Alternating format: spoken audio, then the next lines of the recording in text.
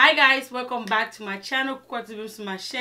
So today's girl talk topic is about people pleasing, okay? So stop being a people pleaser. But before we get started, you already know the drill. Don't forget to hit the subscribe button down below. It is free. Turn the notification bell on so you can get notified every single time I upload a new video. I also realized that we have a couple new subscribers on the G Squad. So welcome. Thank you so much for subscribing. And thank you so much for watching my videos. I truly appreciate you. And if you're a returning subscriber, you already know it is all love. Thank you so much for your love and support. And yeah, you guys, let's get started. So first of all, I want to confess that I used to be a people pleaser, okay? Remember, keyword is used to be, okay? Because I'm no longer like that. I used to be a people pleaser. I used to always put myself last. I used to always do everything and anything to please others, okay? Until I realized that, like, girl, you are growing. You are 25 years old now. So you have to let go of certain habit, okay?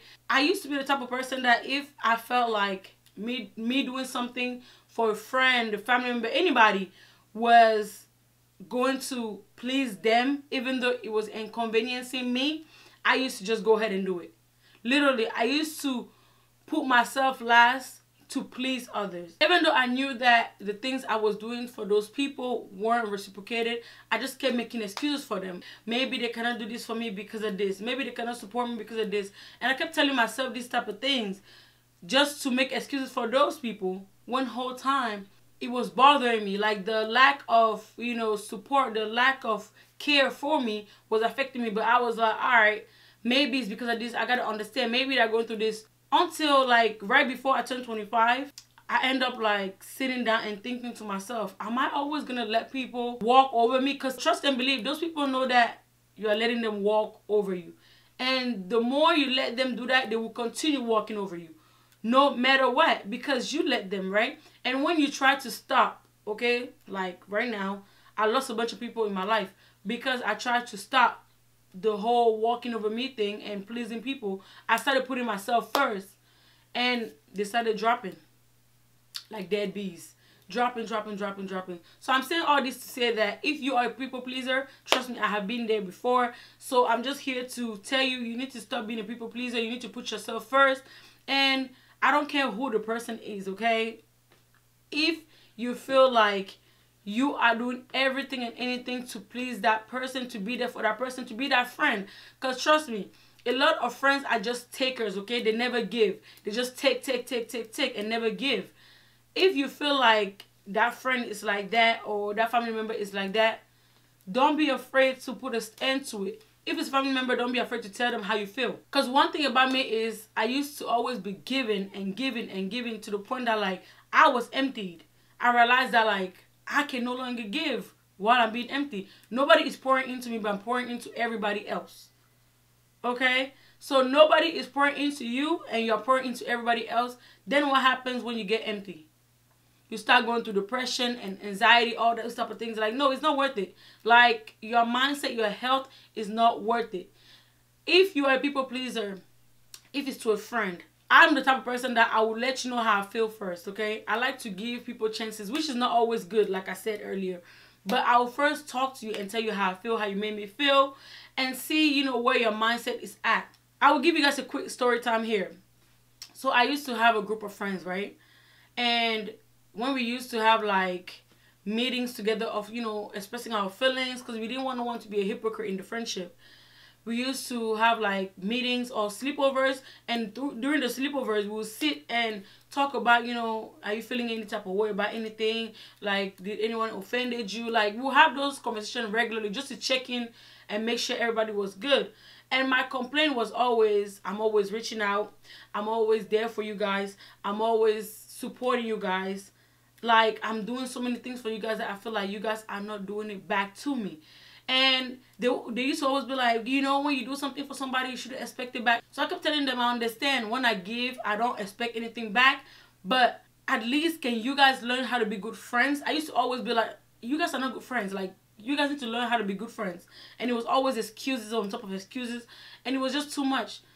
And I end up understanding that, oh, maybe they're just not good for me. Which is the reason why I no longer talk to them. Like, we are no longer friends. Because I end up realizing that it was always me. Always Ghislaine inviting people over. Always Ghislaine going to people's house. Like, They were never like, oh, just let me come visit you. No. I was always like, y'all want to come over? Come over. Let me make some food. Come over. Let me buy drinks. Come over. Like, it was always me wanting to like have fun with them, or, oh, what are you doing tonight? I'm stopping by. I'm coming over. Like, it was always me inviting or always me going. It was never the idea to invite me over or to come visit me. You know what I'm saying? So just that alone is bad, because at the end of the day, if you guys are friends, right, y'all need to visit each other. Don't wait for the person to invite you. You know what I'm saying? Don't wait for the person to always be like, oh, come over, or what are you doing tonight? Would you come over? Like, you know what I'm saying? It may be so little, but it is so big at the same time. So in that friendship, I ended up realizing that I was always pouring into them and they were not doing the same thing back. They used to always be like, yo, you demanding a lot. Like, as a friendship, like, we are who we are, you are who you are, da da da. And I was like, no. But when you are friends with somebody, okay, this is for my people pleaser out there. When you are friends with somebody, okay, they need to know who you are. Just like when they're in a relationship with a boy or a girl, they learn the triggers, they learn what they like, what they do not like. It's the same thing. People do not understand that friendship and relationship are pretty similar. The only difference is that you guys are not sexually active, okay? Some friendships are sexually active, but you know what I'm talking about. In my case, that's the only difference. You know, you guys are not doing anything sexual, but other than that, y'all need to take each other's out. Y'all need to hang out. Y'all need to see each other. Know what triggers the other person. Know what the person likes. You know, that's what it is to have a good friendship. When you have somebody in your friendship that reciprocate everything you do to them, trust me, it flows. But when you're a people pleaser and you just give, do things, please people, eventually you will get tired. And that was my case. So stop being a people pleaser. Learn how to say no. Learn how to walk away from situationship friendships that you feel like are no longer serving you, that you feel like they're not giving you the love and care that you deserve. Because at the end of the day, when we were younger, like, it was all cute and all. When we were like in middle school, it was cute. But once you're in high school going upward, you need to have quality friends, not quantity. Because back in the days, mind you, I used to have a lot of friends, okay? If you ask anybody that went to high school with me, they will tell you I used to have a whole lot of friends. Now, I'm sitting at less than 5 friends. Literally, less than 5 friends. So it's just to tell you guys that, like, it is okay to have quality friendships instead of quantity. It's not about being friends with a bunch of people, but it's about being friends with people that are actually loving and caring about you the way you are doing to them. Okay, so if you are a people pleaser, you already know what to do. You know, have a talk with the person you are pleasing or the people you feel like you are pleasing, and tell them how you feel. You know, if they're judging you or feel like you are high maintenance or feel like you're demanding a lot, maybe they just shouldn't be in your life. And when it comes to family members, it's a bit tricky because you cannot just completely cut off your family, even though I know people do that. But personally, I just cannot do that. I'll just keep you at a distance. You know, I will love you, care for you, but at a distance. I'll make sure that I'm there for you, but not as much as I would have been if everything was cool and great, you know, or if everything was reciprocated. So that is my advice for people pleasers. Don't forget, you only live once in your life. And yeah, if someone doesn't want to be in your life or doesn't want to be there for you, don't be there for them. Like, I understand that in today's society, people are selfish, but you can also be selfish as well, okay? Alright, you guys, that's it for today's video. If you're a people pleaser, you already know what to do. Thank you so much for watching today's video. Subscribe if you haven't subscribed yet. Turn the notification bell on so you can get notified every single time I upload a new video. Comment down below if you're also a people pleaser or if you used to be a people pleaser and what you did to overcome that. Because I kind of feel like it's a mini sickness, okay? Because always wanting to please people used to be like a little sickness to me. But I'm happy that I got over it.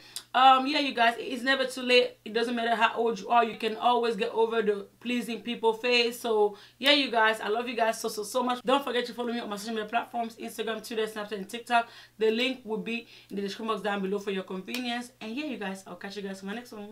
Bye guys.